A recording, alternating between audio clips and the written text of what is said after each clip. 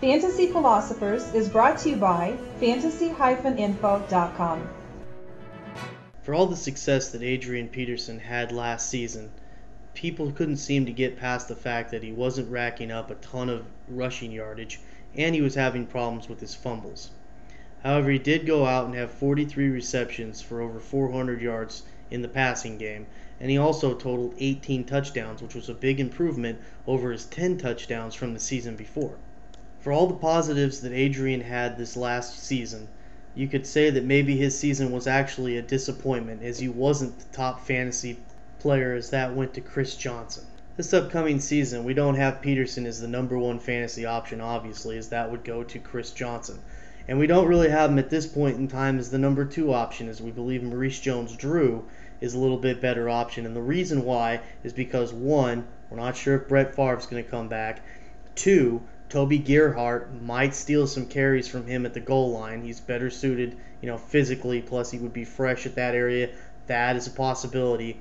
And then three, his division, as far as, defensive front lines in the Bears and especially the Lions, have gotten better over this offseason. And he already has the 12th hardest schedule against the run. That's not that hard, but when you factor in that in division, he's going to play 4 games, 2 against the Lions, 2 against the Bears. I think Julius Peppers, he's not a big run stuffer, but he's the type of guy that can bring a lot of energy to a defense. He can revitalize guys like Tommy Harris, Brian Urlacher. All of a sudden he comes back and healthy, and that defense, the Bears can be like that. All of a sudden they can go on a hot streak on defense, and they're putting it together. But I do expect the division to be a little bit harder, and I think that makes it even more key that Brett Favre comes back this season for Adrian to take pressure off of him in the passing game.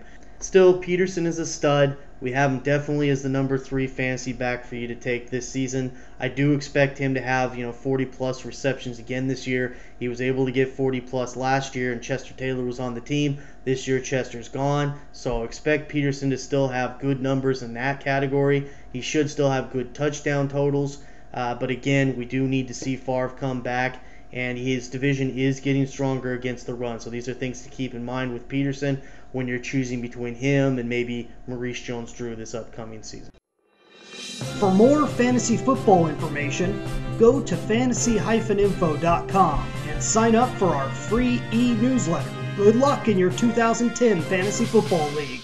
As an added bonus, the Fantasy Info guys will include their 5 secret tips for success in fantasy